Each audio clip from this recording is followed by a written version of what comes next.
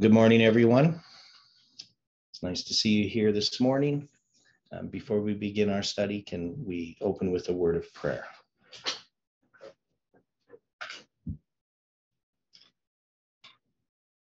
Dear Father in heaven, we're very thankful for this morning, for the opportunity once again to study, and we're thankful for the things that you've been showing us this week, and for the work that your Holy Spirit has been doing upon our hearts. We just ask, Lord, for your continued presence in these meetings through thy Spirit, and that you can draw close to each one of us. Help us to understand these things, especially in the time that we live. And we pray for our various contacts with people, our ministries that we have. We just ask that your angels can attend us in all that we do. Be with us now in this study, we pray and ask. In Jesus' name, amen.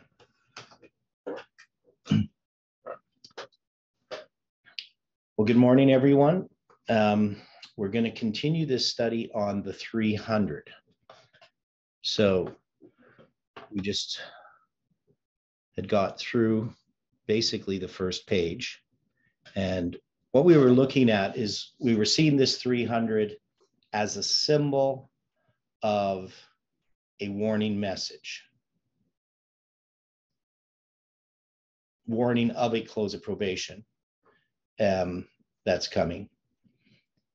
And of course, as we're going through Judges, because that's why we're studying this 300, the 300 of Gideon, we're trying to understand how that 300 of Gideon, what symbol it has,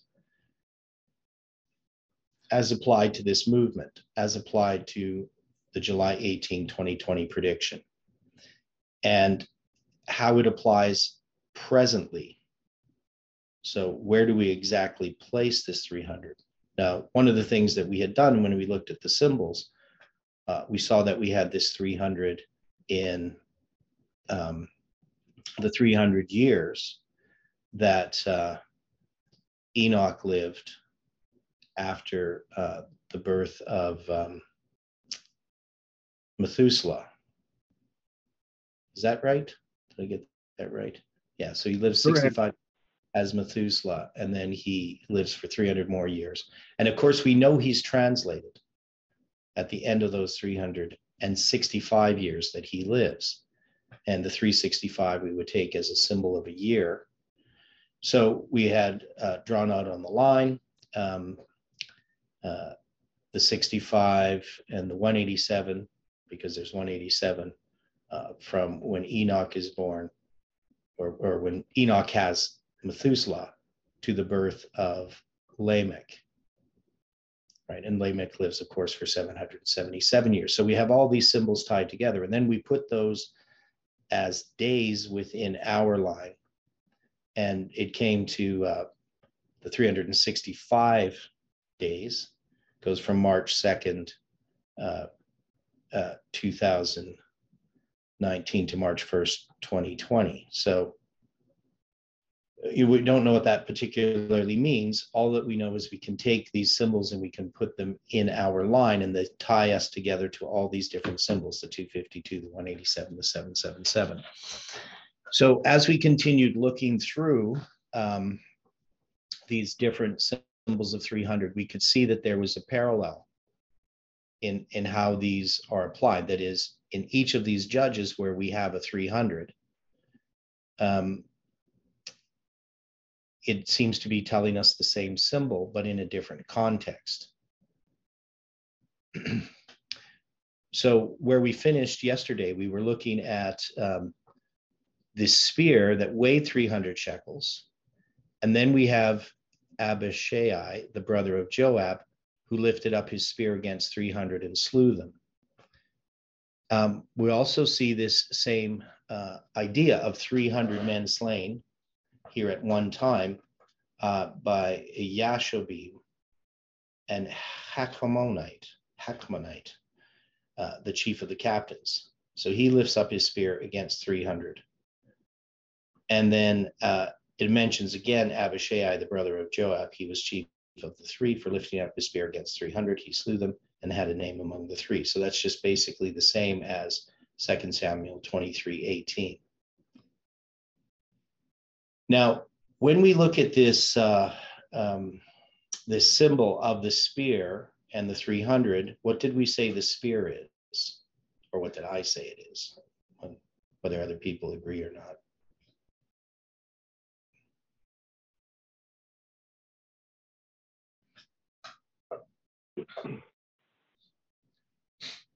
The lines? Yeah, so it's the line, and it's a line pointing to something, right? So, we can draw a line that's just a line, and we don't put anything at the beginning or the end. It's just a line. It's just a segment of time. But sometimes I draw lines and I actually have arrows with those lines, showing that that line is pointing to something else. That's generally why I put the arrow. Right. So if you look at it, it's like a spear or an arrow. They're very similar. So now we have the symbol of this spear and the 300, and we have two different instances of 300 that are slain by someone with a spear. So, okay, if the spear is a line, then if the spear of Ishbenob weighed 300 shekels of brass in weight, what would that mean? What symbolism could we apply to that? Well, we use brass as a symbol of judgment or the removal of God's mercy. Right, but the weight, that's what I'm getting at. Well, when we look at weight, we have seen that weight is referring to a measurement that we often associate with time, right? So, because that's 2 Samuel 21:16. Let me look this up quick.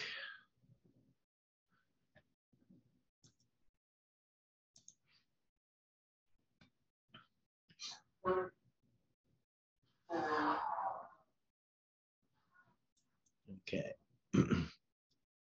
So that word that's translated weight comes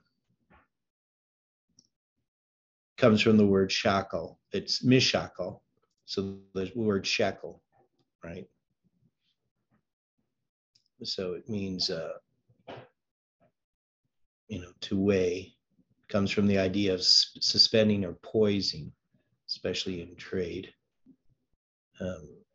Right. I find it interesting in the English translation that the 300 is bookended by two supplied words, one being weighed and the other being shekels.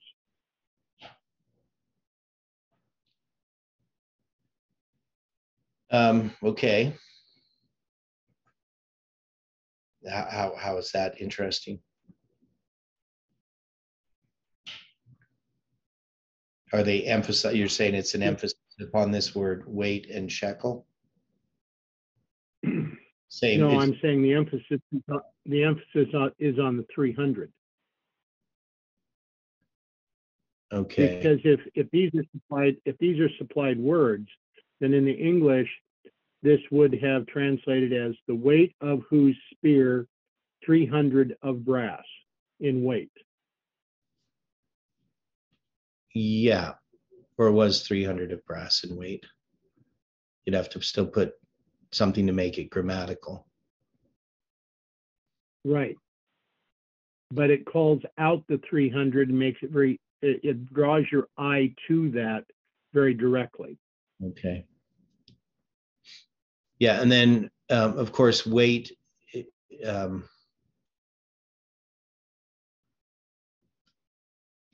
And it says here in Ishbenob, which was of the sons of the giant, the weight of whose spear weighed 300 shekels of brass in weight, which is kind of redundant. Very. Yeah. So even just that idea there, he being girded with a new sword, thought to have slain David.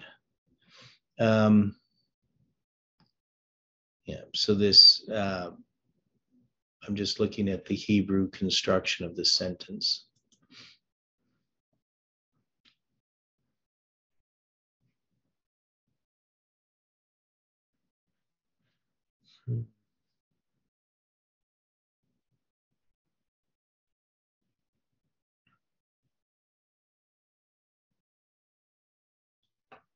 Yeah, it's just how they do it in Hebrew.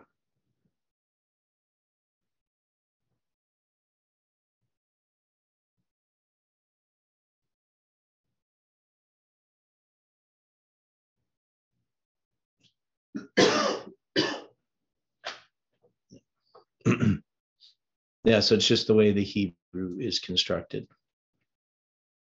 That's just how they would normally say it. Okay.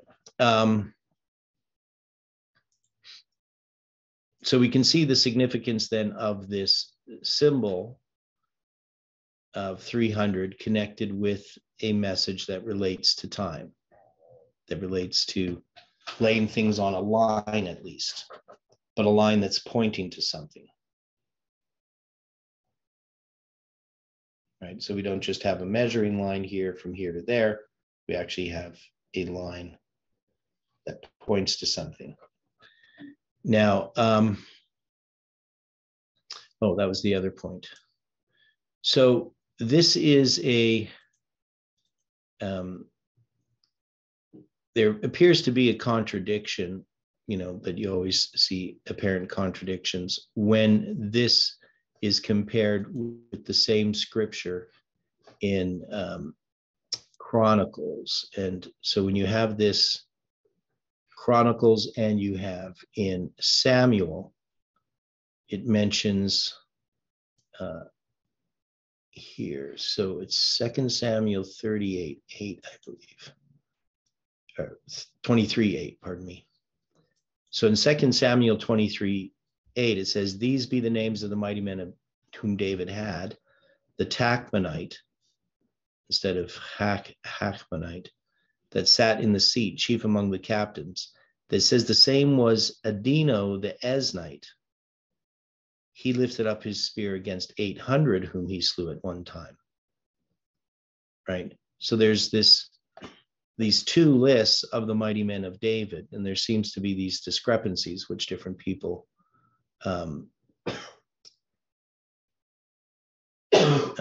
try to explain. And if you look at the translators, they talk about this here. They say, well, they even give us some years for this, the years AM, the years BC. And it says the Tachmonite, or Jehosha Basabet, the Tachmonite, head of the three.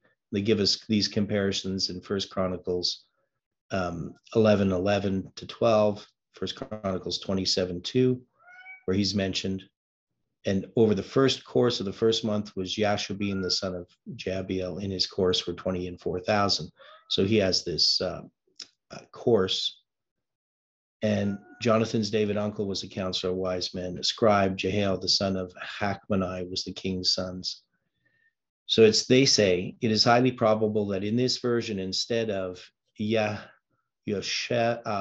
Basha'avet Yachomoni, we should read Yeshavam ben Hachmoni, Yashubin, the son of Hachmoni, and instead of Hu Adino Hatznil Hu Aret Chanatheo, he lifted up his spear, which are the readings in the parable place in Chronicles, where it is also 300 instead of 800. So they make this note that there's this person where it says 300 and 800. Now we know that there isn't mistakes in the Word of God, or at least things that appear to be mistakes are purposeful. So why would we look at this 300 and this 800? I know it's kind of going off the track a little bit.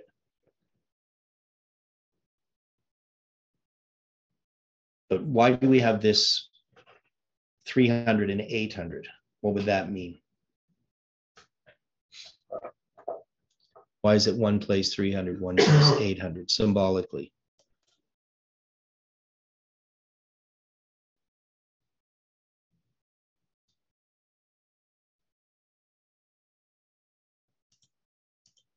Any thoughts?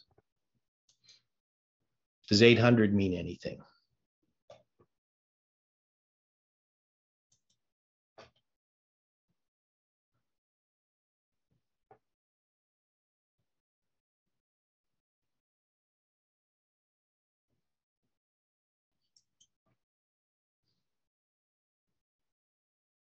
Symbolically or literally? Well, symbolically or literally. I mean, 800 literally is just 800. I'm not sure.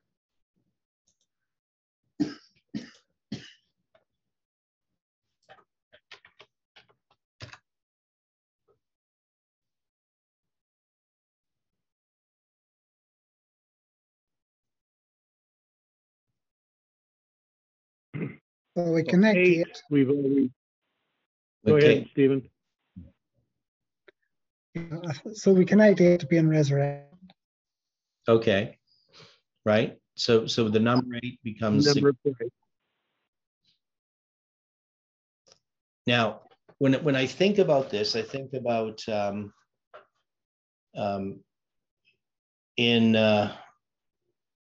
November, late October, early November of 2018. So when we first get the July 18 date, the first thing that Jeff does is he begins presenting what he had meant to present at the camp meeting in late October.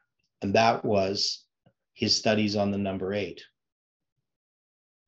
And so when we had July 18th and we saw the 252 days from November 9th to July 18, Jeff had then divided that in half. I think it's March 14th. That's the center of that, 2020. And so he took these 126 days. And then he divided them as 8 and 8. So he took that story from 2 Chronicles chapter 29, dealing with the cleansing of the temple. So we have this number 8 attached. So I know we're studying Gideon and we're studying the 300. But if we're going to take these symbols, this symbol of the number 8 is, I think, one of the things that has been the most neglected in our understanding. So we know it's the number of the resurrection. What else does it represent?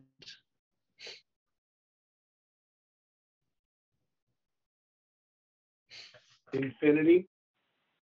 Okay, well, infinity, but I'm thinking just more directly when we think about the resurrection of Christ.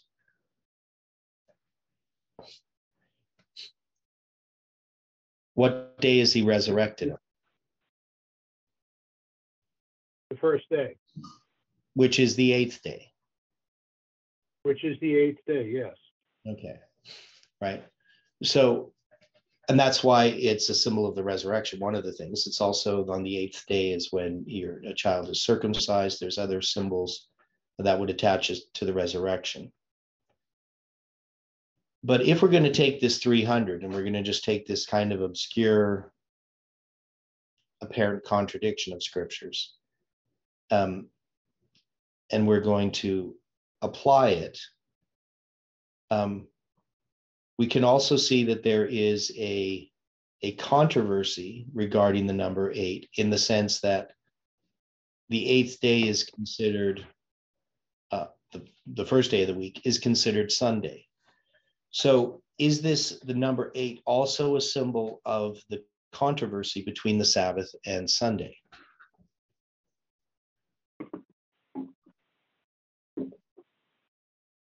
Interesting point. Okay. So one thing we have here is we have a typical Sunday law. and we have this 800 and this 300. So that's just a suggestion. I haven't studied deeply into trying to compare all of these. I know that there's a discrepancy between these two accounts, the one in Chronicles and First Chronicles and the one in Second Samuel. One is the section from First Chronicles actually has like 21 words missing that just aren't there. They're just cut out. So somehow in the preservation of the book of Chronicles, it missed out on these verses. So I'm not sure particularly why that happened, but it did. And I'm trying to find the list here. This is a comment on First Chronicles 11:11. And this is Adam Clark puts this together. And so he compares this and he says there's actually 34 Hebrew words that have been lost out of this part of the passage in Chronicles, which are happily preserved in Samuel. And he can show how these warriors are divided and the construction of it. So he can clearly show exactly which words are left out, because you can just see together. It says they gathered them together to battle. That's in verse 9. And then what's left out is, and the men of Israel were gone away. He arose and smote the Philistines unto his hand, until his hand was weary and his hand clave unto his sword. And the Lord wrought a great victory that day. And the people returned after him only to spoil. And after him was Shammah, the son of Agi the Harite, and the Philistines were gathered together in the troop, where was a piece of ground of lentils. And so it goes up to the word troop. So all that section from troop all the way to where they started, where they had the word battle, all that's just cut out. So pretty much they're the same account otherwise. Now, so we have in First Chronicles this piece missing, and this is in really what's missing in Chronicles is after verse 11. So verse 12 up to verse 13, and then halfway through verse 13, it just cuts out these 34 Hebrew words. So what would that mean? What does that symbolize? I mean, here we're looking at some missing words from Scripture, dealing with this whole issue of these mighty men. So I mean, this is going a little bit off the path of where we were. But how would we take this symbolically?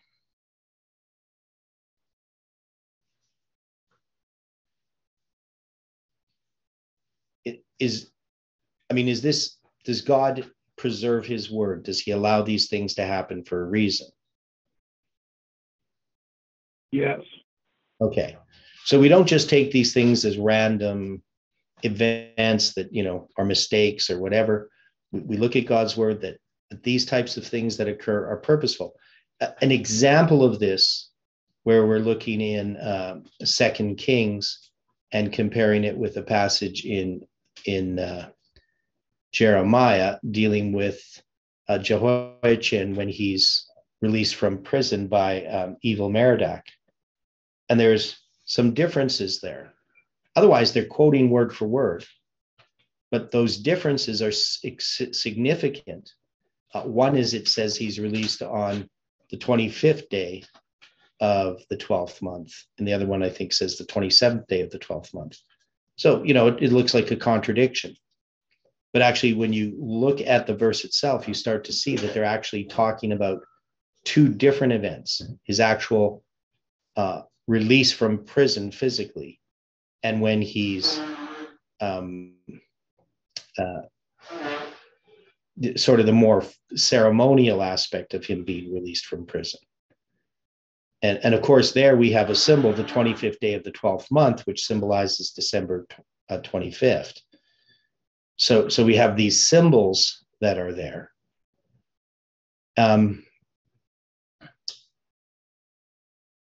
In something that appears to be a contradiction. And that draws our attention to it, is the one thing. So where we have this section cut out, 34 Hebrew words, what would that mean then as a symbol?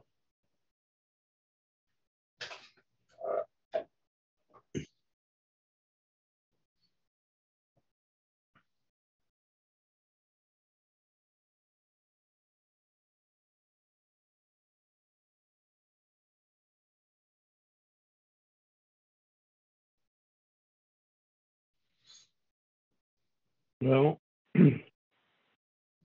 34, if the digits are added together, gives us 7. Yep. And we also have an expression that occurs often in Hebrew, in Proverbs, 3 times, yea, 4, or 3 things, yea, 4. But also we have the 3rd angel's message and the 4th angel's message. Correct? Right. Okay, so it being left out, these 34 Hebrew words being left out, what would that symbolize then? So we have these symbols in the words themselves, but the fact that they're left out, but found somewhere else.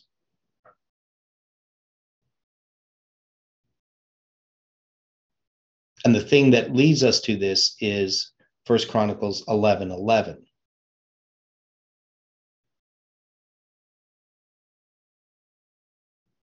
Right.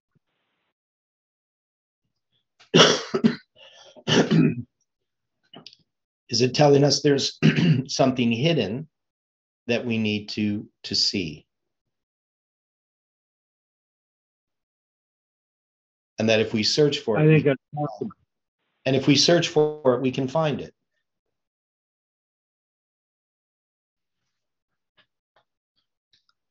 Yeah. So even these little types of things that, people just dismiss, I think are significant. Now, the next one's 1 Kings 10:17. And he made 300 shields of beaten gold. 3 pounds of gold went to one shield, and the king put them in the house of the forest of Lebanon. So this is a Solomon with the temple. So there's 300 shields of beaten gold, 3 pounds each. So what symbols do we have here with the 300? What's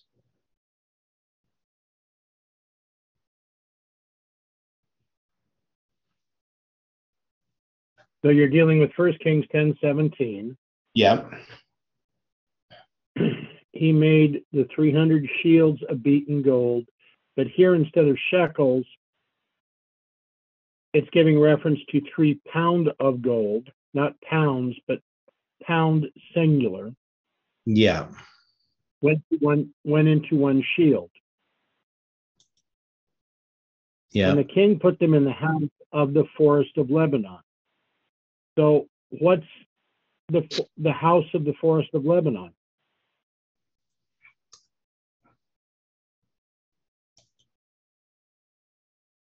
I don't know. See, we have a couple of things that are strange with this verse, because now we're dealing with pound versus shekel, right? Yeah, in English. So the translators just use the word pound here. This is actually a manna. Okay. So a manna is either 50 shekels or 60 shekels.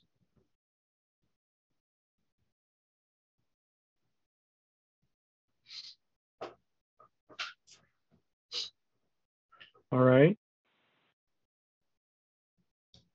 So that's different from the word that we saw used in 2 Samuel 21:16 that talks of a spear weighing 300 shekels of brass, right? Yeah, those are 300 shekels. Here we have, if we were going to put this as shekels, this either be 150 shekels or 180 shekels of gold per shield. So when we compare this in 1 Kings 11:3 with 2 Chronicles 9:16, we're being told that at that time that 300 shields made he of beaten gold, 300 shekels of gold went into one shield. Okay, where's this? 2 Chronicles 9:16.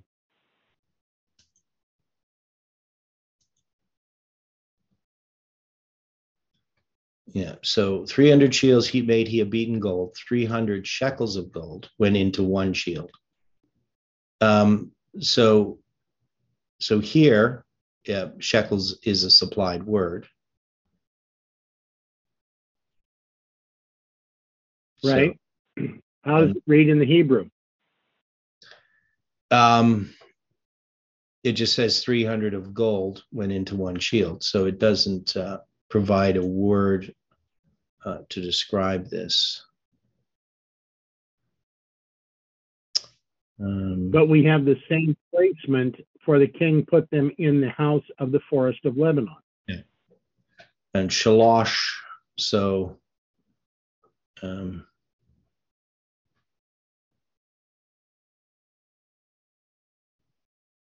so 300 just says 300 of gold.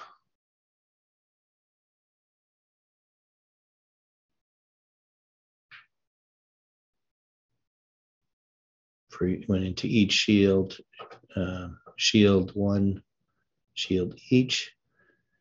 And Nathan given to the king, the house of Lebanon.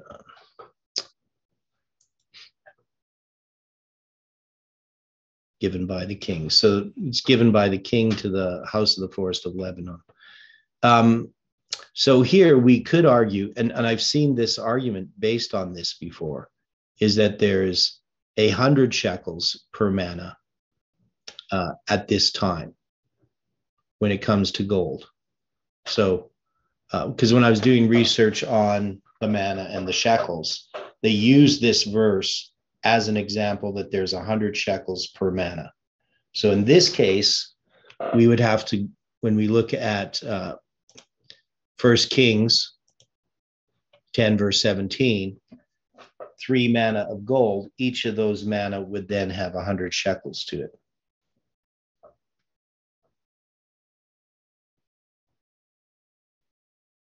Okay, now, if we look back at this, I mean, the stories in this are identical because we're both dealing with the wealth of Solomon, right?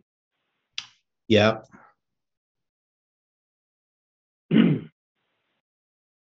But in 1 Kings 10:17, where it says the Hebrew 4488 or manna, yeah, is used 5 times in the Bible.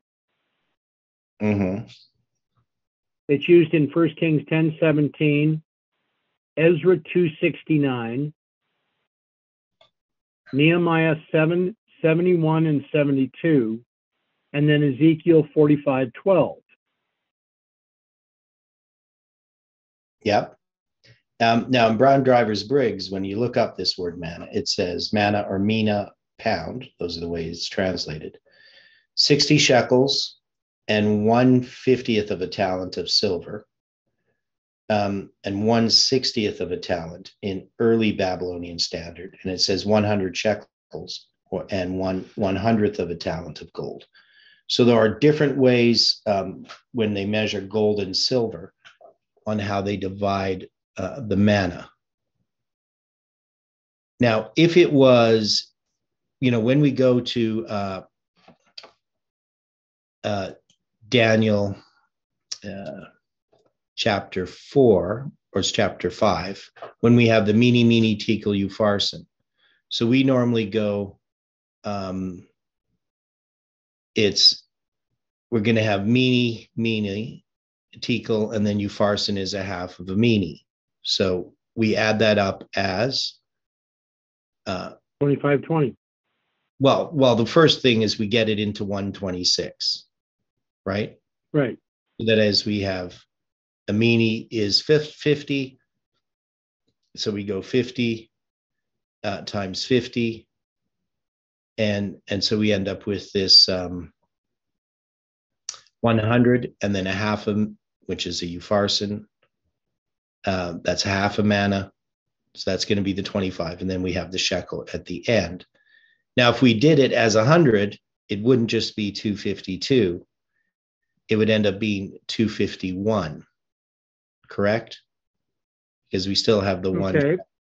Okay. Now, 251 is a symbol that I keep running into as well. I'm not going to go to it in detail, but it's short of the 252 symbol. Now, of course, we normally take the 126 and multiply it by the gira. And so 20 gira to a shekel, and we get the 2520. But when we do the 251 times the gira, we get 5020, 5,020. And what is that a symbol of?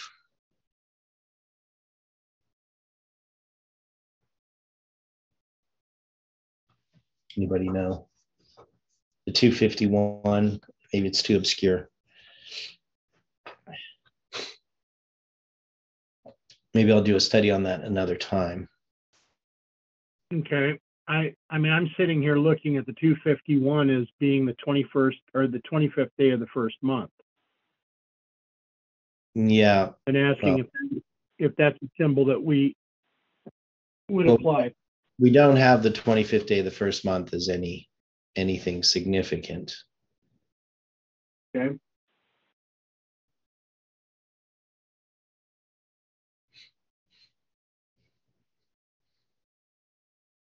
But anyway, so we're just looking at these measurements, and we can see that that these are consistent. The 300 shields of beaten gold being 3 pounds or 3 manna is the same as saying they're 300 shekels of gold.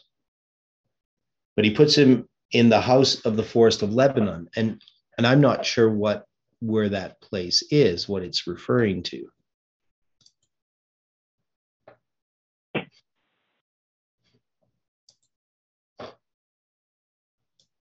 Is it placing it in a cedar house? Yeah, well, that's what it would seem to me. A house made out of cedar. That's possible.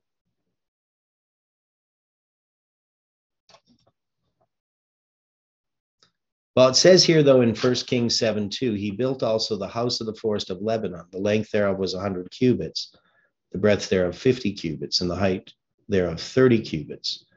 So this seems to be part of the temple buildings. Right. So it's all made out of cedar, right? It talks about the cedar pillars and the cedar beams upon the pillars.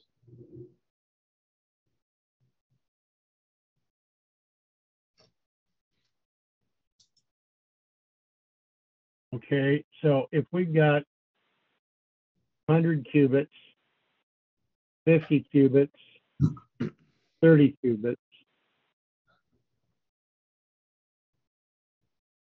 and we took that as being a cubit of 18 inches,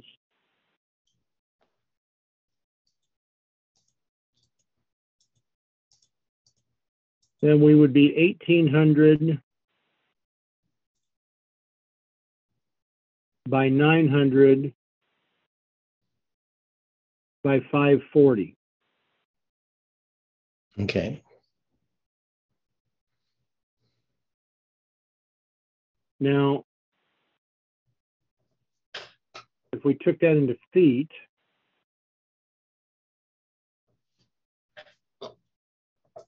we're at 150 by 75 by 45. Okay.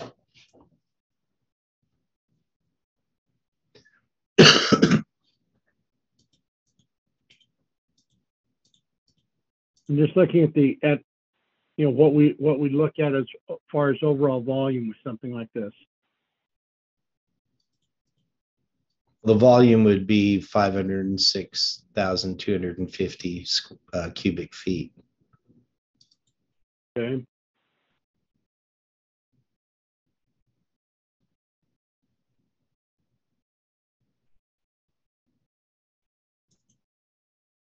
Kind of sizable, isn't it? Yeah. Okay. I mean, so here we have this 300. It's connected with these shields. Now these shields are going to be pillaged. This is going to be in 1 Kings 16:26, dealing with what happens with Rabshakeh, or what's another guy? I think it's Rabshakeh. Anyway, this is going to be when Rehoboam is king. No, this is way earlier. Yeah, so this is in the time of Rehoboam. The Shishak, king of Egypt, came up against Jerusalem and took away the treasures of the house of the Lord and all the treasures of the king's house. He even took away all that he took away, and he took away all the shields of gold which Solomon had made. Rehoboam made brazen shields in their place.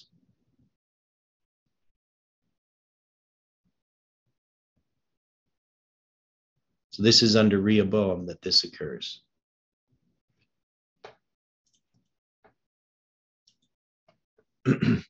So these 300 shields that are gold are taken away by the king of Egypt and replaced with 300 shields of brass.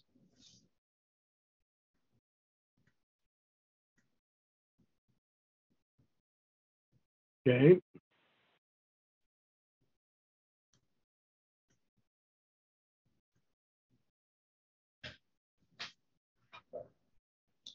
Now, the other thing about the 300 that we had looked at, the 300 charts. Now, we know there's 300 1843 charts. There was also 300 1850 charts. Can we make any comparison between these shields and these charts?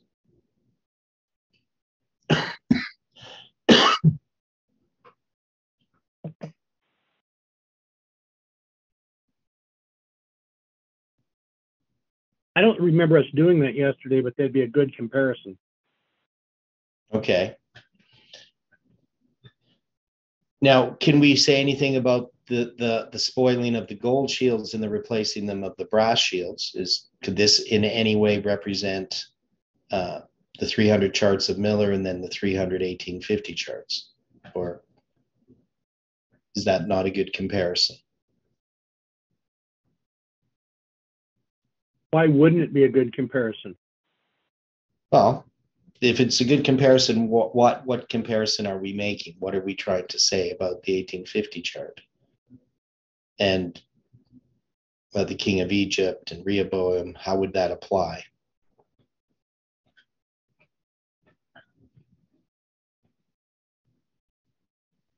Well, if the shields of brass are representative of the 1850 chart, then is this a symbol of pending judgment? Yeah, because brass representing judgment. Yeah. Right.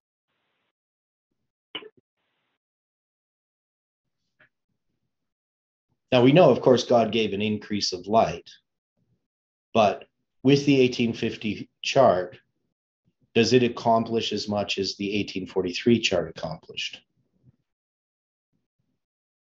No, never did. No. And now they had 300 preachers with the 300 Millerite charts. That's not really what happened with the 1850 chart. Now, the 1850 chart, because I studied a history of the chart, so they had 300 charts, but there wasn't a lot of Adventists in 1850. It took about from 1850 to 1863, which is why they made the 1863 chart, is they ran out of the 1850 charts.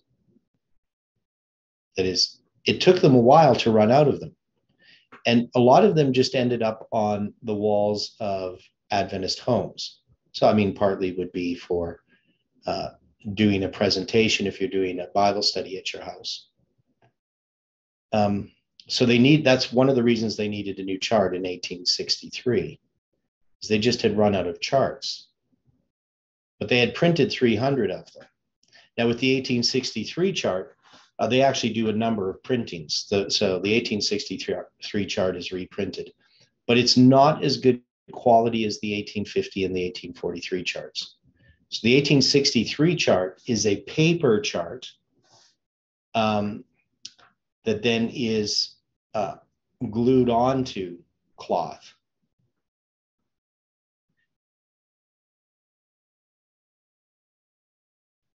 Where the 1843 chart and the 1850 chart are not paper charts.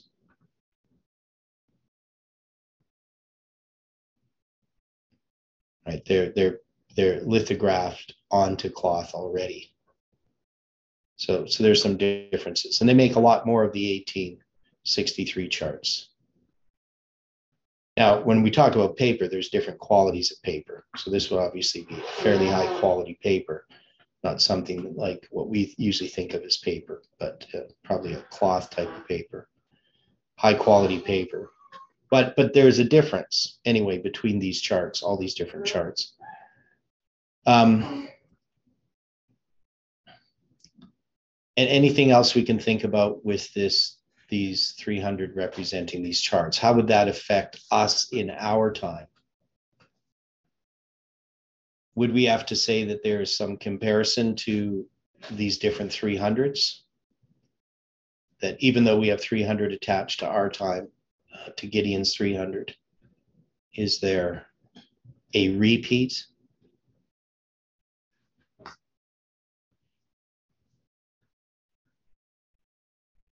Wouldn't there have to be?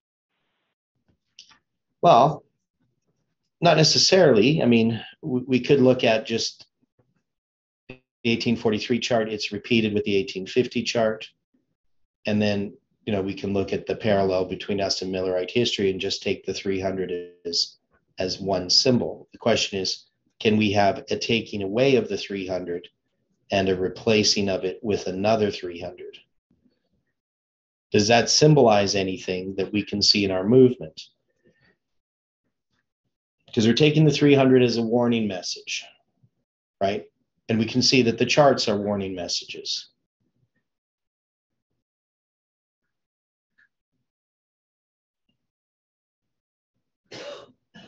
So if we're going to say that we can make an application, how would we make it?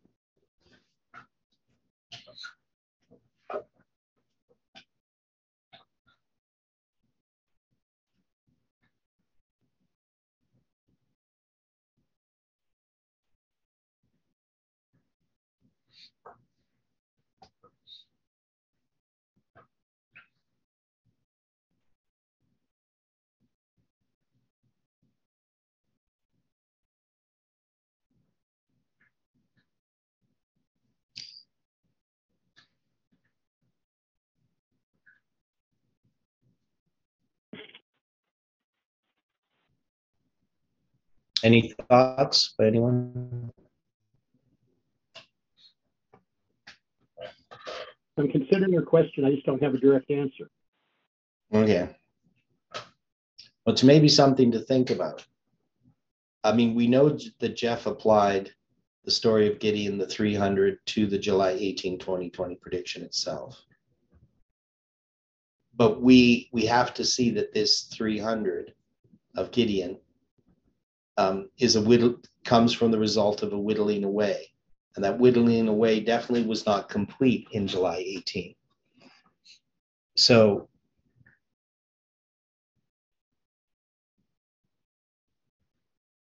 could we say that the 300 was taken away in some way and replaced as a message, because we're taking the 300 as a message? Not necessarily replaced in the sense of, the first message is wrong, but just a further understanding of it, but also a diminishing of it in certain aspects and what it accomplishes. It's a thought. I don't know if we could really apply it or not. Well, let's move on to more of these 300s.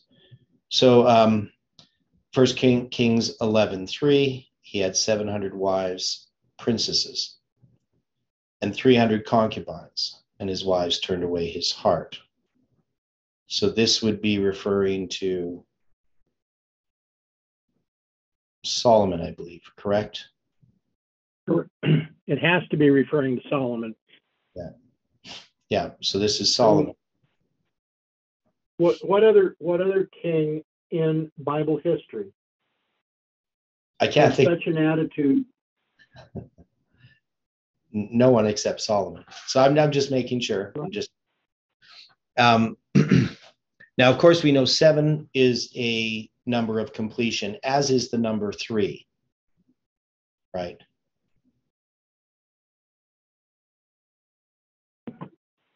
Okay.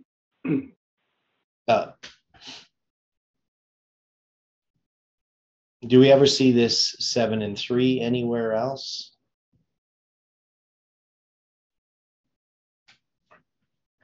Because I think this is a different symbol. I wouldn't really apply this to the 300, but 7 and 3 is another symbol.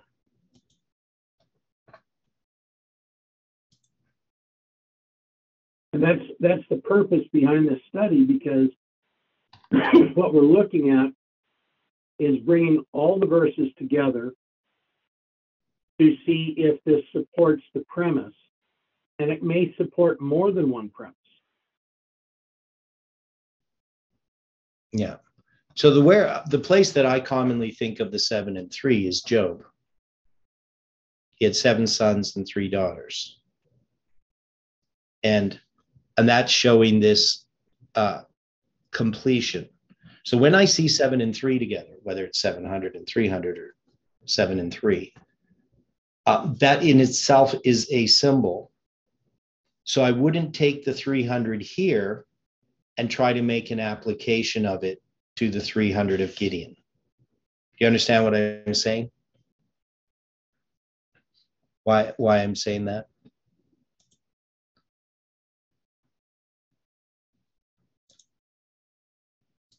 So just because we see 300 mentioned, we have to also consider the context of that 300. And that it's in the context of 700 and 300, or 7 and 3.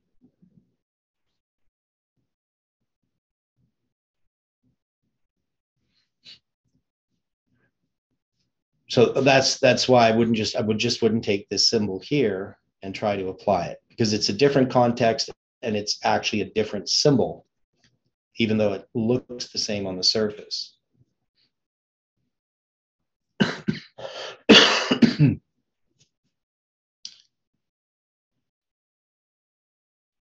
Now, the next one, 2 Kings 18:14. Hezekiah, king of Judah, sent unto the king of Assyria to Lachish, saying, I have offended, return from me. That which thou puttest on me will I bear. And the king of Assyria appointed unto Hezekiah, king of Judah, 300 talents of silver and 30 talents of gold. So this is going to be the tribute, the annual tribute. I would believe it would be annual, but I'm not certain whether it's just a one-time tribute. But this is, of course, that Assyrian protection racket. The Babylonians did the same thing. So the king of Judah is asking the king of Assyria to be his protector and wants to do whatever tribute you want me to pay, I'll pay it. So that's the tribute. Now, again, we have 300, and we have 300 in connection with 30 talents of gold and 300 talents of silver. So a talent is, depending on different systems of measure, it's sometimes 60 manna, sometimes it's 50, sometimes it's 100. So this is a lot of gold and silver that the king of Judah is going to be paying to the king of Assyria. But again, would we take the 300 here and make an application to the 300 of Gideon? Or is this some other symbol?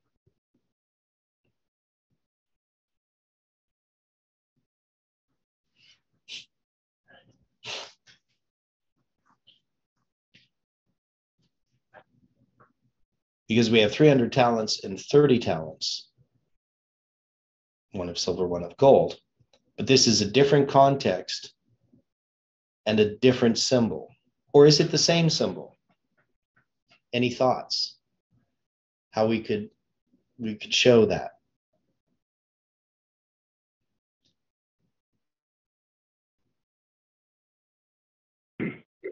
Well,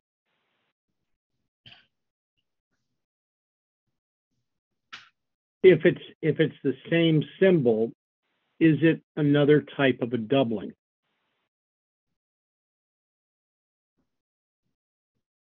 Where you have one at one level and the other at 1/10 of that level, or a fraction of that amount.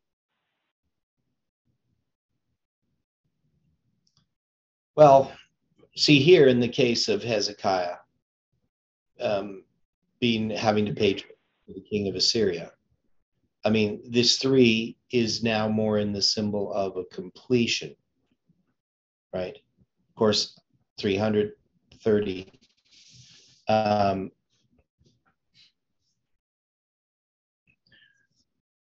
don't know if I would do that with this one. I would say it's a different symbol, even though it looks the same on the surface. And there are some similarities, because even the fact that it's Gideon's 300 is a symbol of completion. That is, that number is complete. The ones who are to give, the trumpet warning and break the pitchers and let their torches shine, and that are going to conquer the Midianites.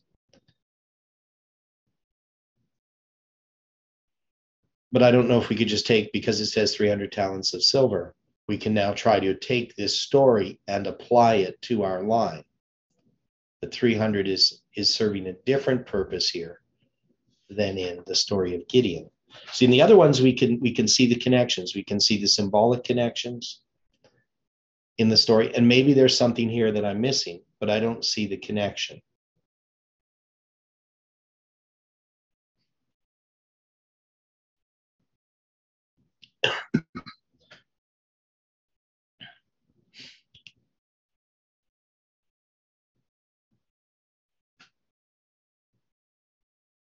So the way that this verse reads is Hezekiah is saying to the king of Assyria, I have offended. When he says, return from me, is that a version of an apology? And he's saying that the burden that you place upon me, I will agree to? Okay, yeah, so this expression, return from me, yeah, it's kind of a weird expression, and Hebrew has this strange way of using this word, because that's just the word shuv. So it can mean return, it can mean turn, right?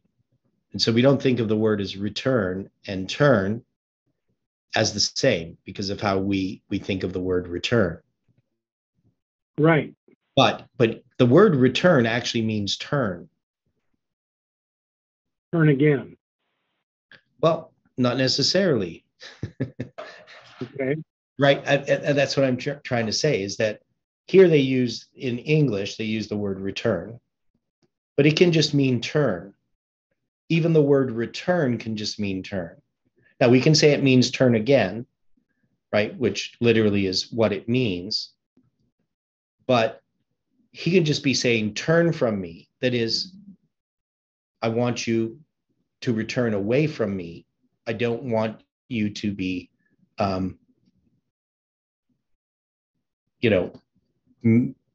coming against me, right? So it's just kind of a weird expression.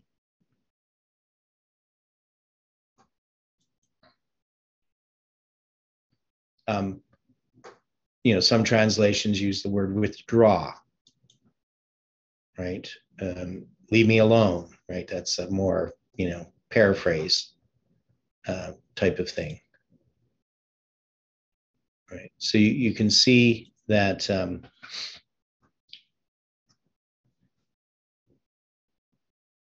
Well, you can see how the point then that I'm getting. Yep. Okay. Hezekiah is saying to the king of Assyria, I have offended.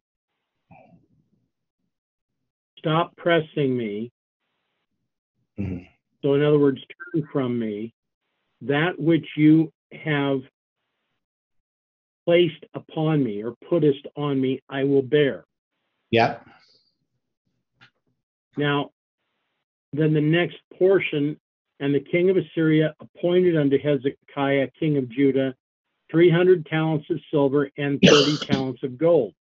So Hezekiah is being required to pay this as a tribute, right?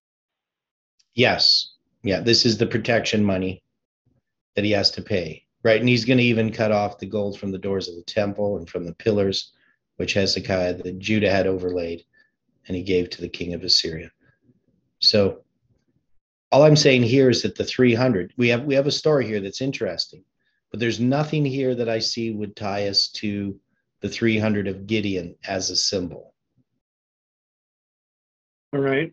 Just because it says 300 talents and we see the word 300 doesn't mean we can just take a verse and say, this is the story of Gideon, right? This is illustrating the same story, because this doesn't appear to be in the same context.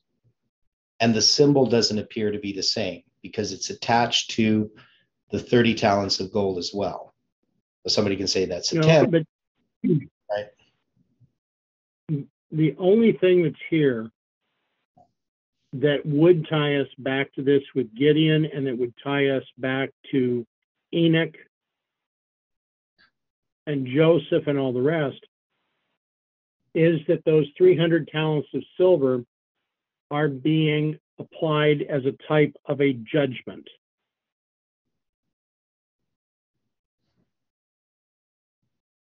Yeah, but this is a different type of judgment, and this isn't really a message. Right? I'm not disagreeing with that point. Yeah, all we can say is that 300 can be used as a judgment, a symbol of judgment.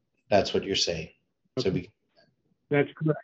But we can't take this story and try to line it up, because we have with the other stories. We've seen more symbols involved.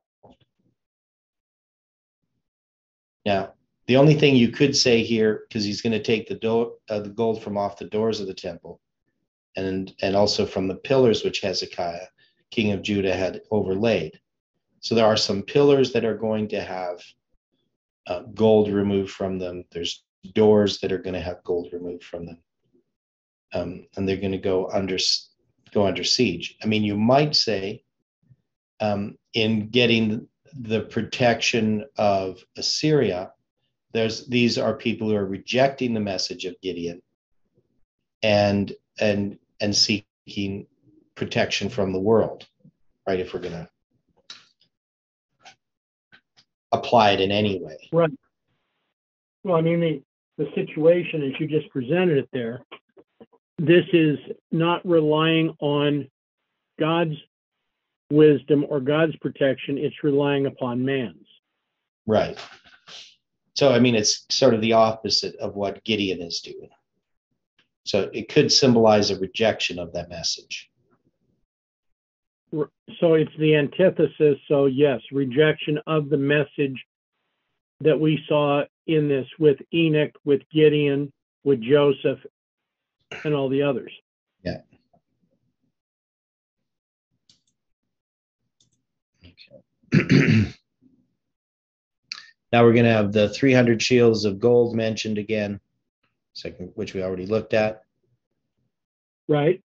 Now here, this one, 1,300 chariots, or 1,000 and 300 chariots. So he comes out, and Second Chronicles comes out against them, Zerah the Ethiopian. Now this story is, I didn't look this one up. So this is in the reign of Asa.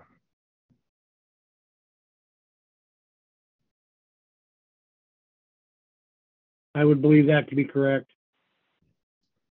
I mean, so here we have 300 chariots. Again, we have the number 300. I haven't looked at this story, so I can't tell you much about it.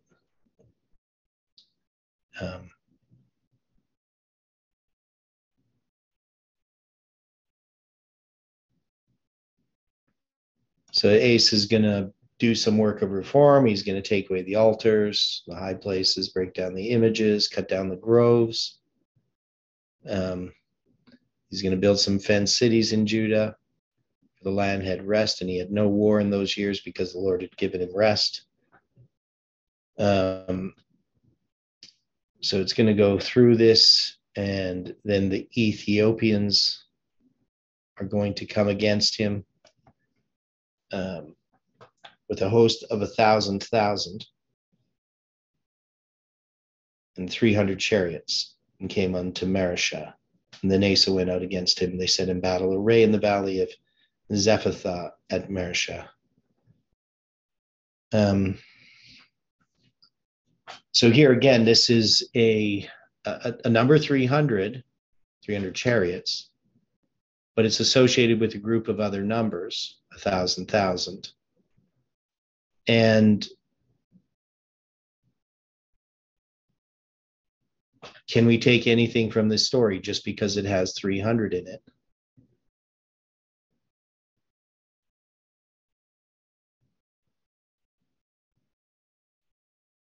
Well,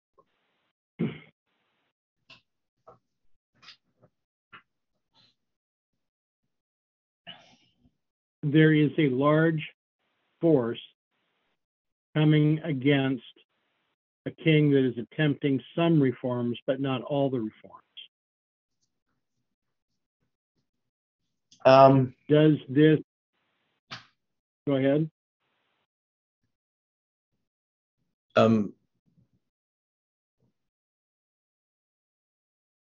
Do you see where he doesn't do all the reforms? I don't see any negative thing regarding Asa. Okay. Doesn't seem to be a reason that a judgment is coming upon him. Okay. But in 2 Chronicles 14:6, it says that he built fenced cities in Judah, for the land had rest, and had no war in those years because the Lord had given him rest. Yeah, so the Lord gives him rest for 10 years, which we see earlier. It's 10 years. But yeah, it doesn't say anything negative about him.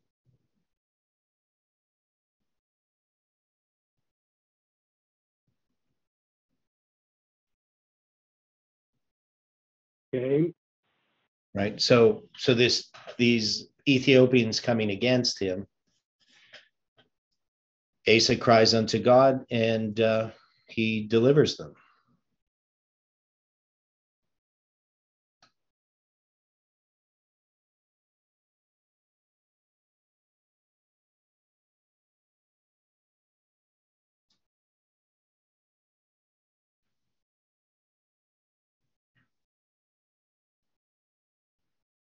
So they're completely victorious, Okay. no negative aspect. So this doesn't appear to be a judgment from God for anything.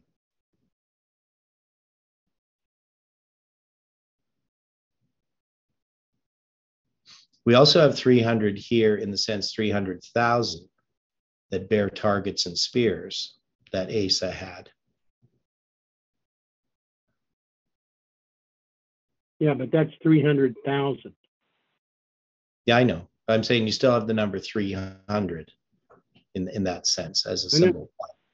But all I'm saying is that here I wouldn't apply these to, at least I wouldn't.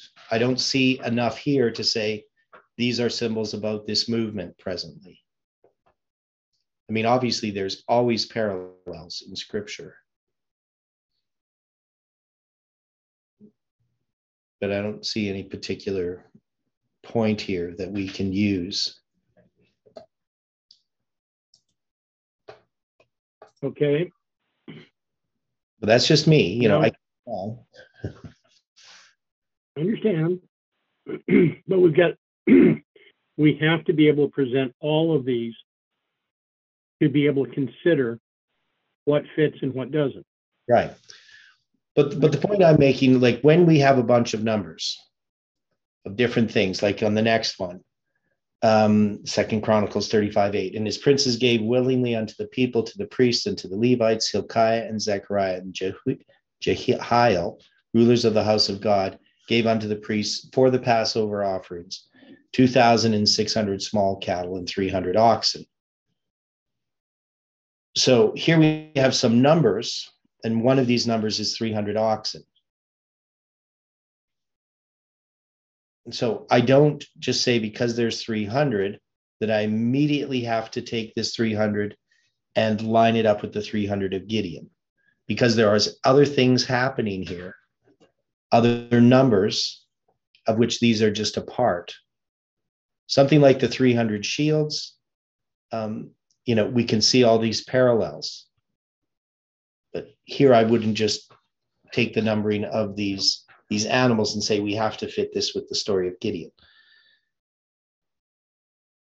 You know, and I say that because I see people do that sometimes. They will take something they see, one thing, and then they try to force it to fit into something else. But they don't consider all of the symbols involved. And I'm not saying here that there isn't more symbols because I haven't examined it. But I'm just saying, just because it says 300 oxen, you can't just, for that reason, fit it into the story of Gideon. And here you're not going to see something as judgment or a message, a warning of the close of probation or anything like that. Now, the section in 2 Chronicles 35:8 is addressing Josiah's Passover, right? Right. So this just happens to be an association with that. Now, we could argue Josiah's Passover has some symbol, and we could try to see where that fits into our movement. I don't know if we've ever tried to do that. But a Passover is a Passover. That is, Passovers can be lined up on top of each other. But there's so many different things happening here in this story, different numbers of different offerings and so forth. Here we just have this 300 oxen.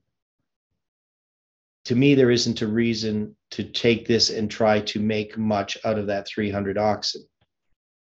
It is a symbol, but it's also part of these other numbers.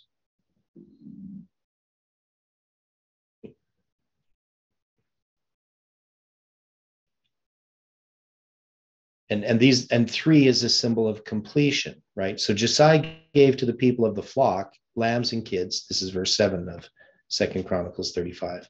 For the Passover offerings, for all that were present, to the number of 30,000, and 3,000 bullocks. These were of the king's substance. And the princes gave willingly unto the people, to the priests and to the Levites.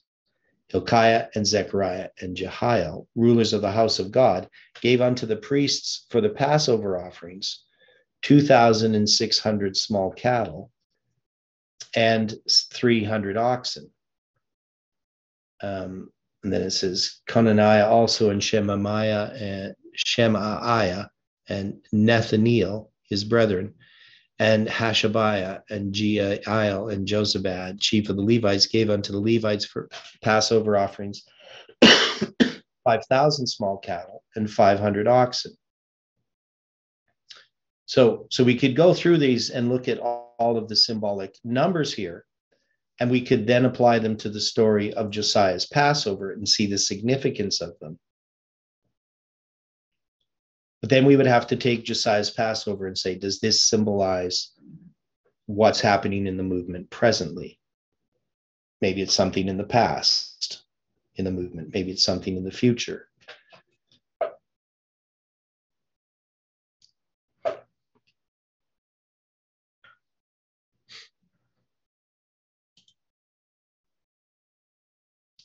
Now, Okay. we have about 11 minutes here, so I just want to get through this next part. So we're going to have, again, another 300 males that's mentioned in Ezra 8:5. Now, we know, of course, that story from Ezra 7 to 10 applies to this movement, right? We've already established. Correct. But we can't necessarily just take this 300 and do that, because this is a whole list of all these different people, of these, how many sons of different people. You got 200, you got 300, you got 50, you got 70, you got 80, you have 218, 28, 110, 60, and 70, all listed of these different sons of different people, right? Now, all of these are going to be significant symbols in some way, but, it might be them being added together.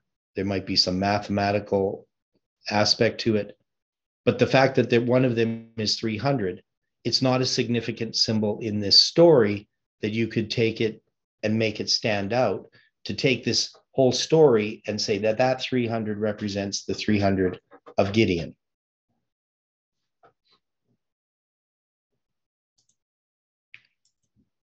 Now, with the next ones, we can see some things that are more important. So one of the things about the 300 that we saw in some of the other verses, killing 300 people, or 300 people defeating an enemy, those become important symbols of 300. So in Esther 9:15, for the Jews which were in Shushan gathered themselves together on the 14th day also, because they had defended themselves on the 13th day of the month Adar, and slew 300 men at Shushan, but on the prey they laid not their hand, so they didn't spoil them. At least that's the way I take that. So we have 300 men at Shushan being killed on the 14th day of the 12th month. We can take this as consistent with the 300 in the other symbols that are used, correct?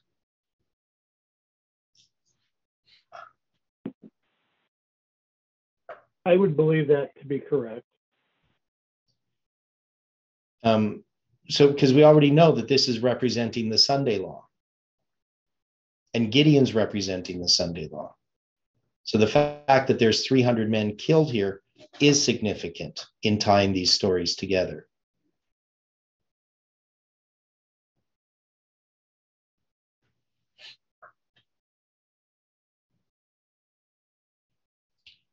We also have some chronological information here that we can tie it to as well, so we know when it occurred. Now, the 300, the one that we haven't really mentioned so much, which is not really a biblical 300, but it is the 300, that's the Battle of Thermopylae. Is that prophetically significant? 300 Spartans.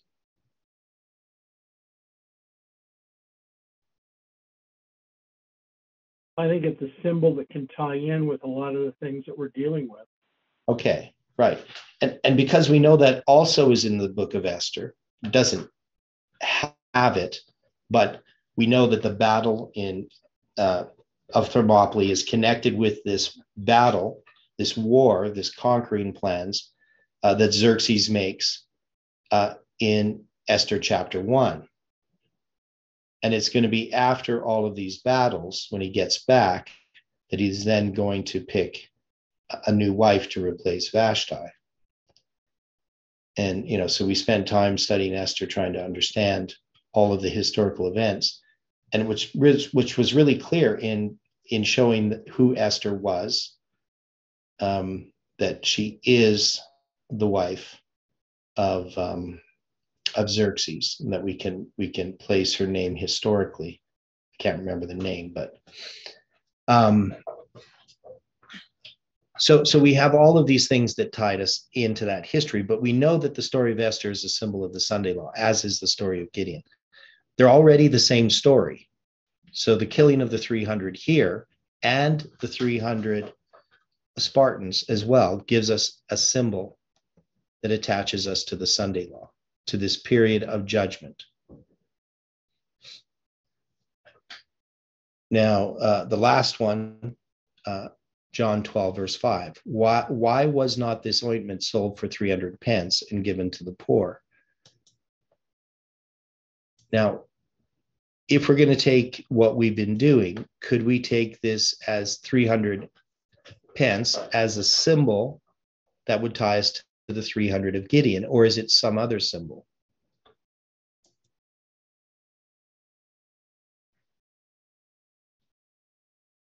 Now this is Judas. Well, we know who's. Yeah, this is Judas speaking before all the other disciples and criticizing Mary. Right. Yeah. So this goes right back to where we've been studying about being critical of others.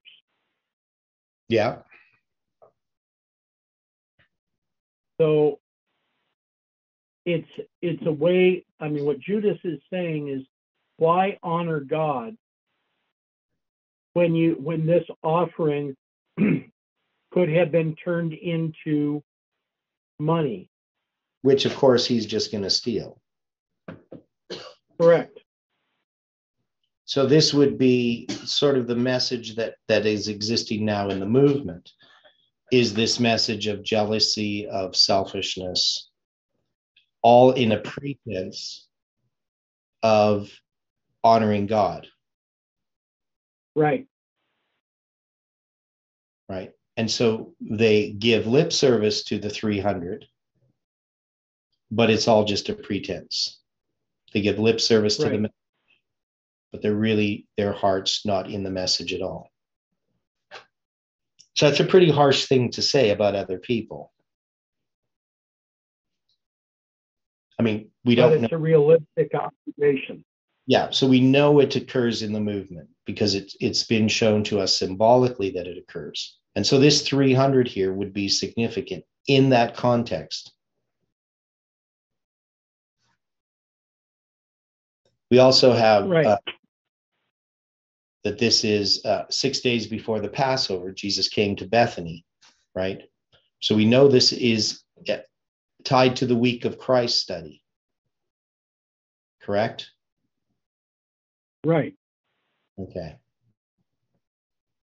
So we have all of these elements that we can take, and even she takes a pound of ointment of spikenard, right? Anoints Christ's feet and wipes his feet with her hair, right? So this is about a message, right? The house is filled with the odor of the ointment, but we have Judas, who symbolically in this message is representing those that reject the message, giving this lip service to the 300, to the message itself. but it's self-serving.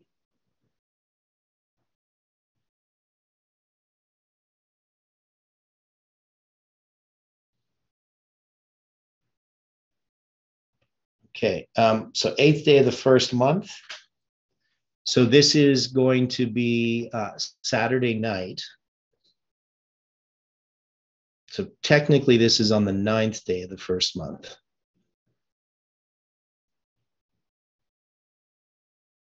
But Jesus is going to come on the 8th day of the first month. So he's actually going to come Friday night. So, which is going to be Saturday. That's the 8th day of the first month. The 9th day of the first month is going to be the Sunday, starting, of course, sunset Saturday. And we know the 10th day of the first month is going to begin after the all of the hosannas. What's that called again? The triumphal entry, right? And Christ then, after sunset, he's going to enter into the temple. He becomes that lamb that's set aside on the 10th day of the first month for offering in his Father's house, because that's where you're supposed to bring it into your home. And of course, his home is his Father's house, the temple. So anyway, that's just Angela putting that comment about the 8th day of the first month. So it symbolizes the priests. 81. So we have all these symbols. We can see that the 300 here is, throughout Scripture, is a consistent message that adds to our understanding of the story of Gideon and helps place that story in the present context.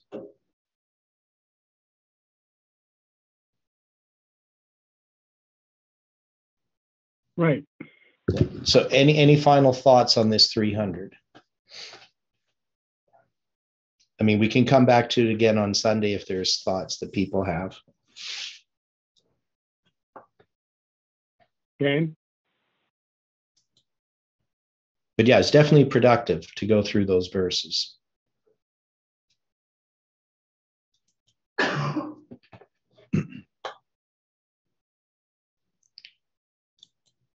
Okay, so we can now close with a word of prayer.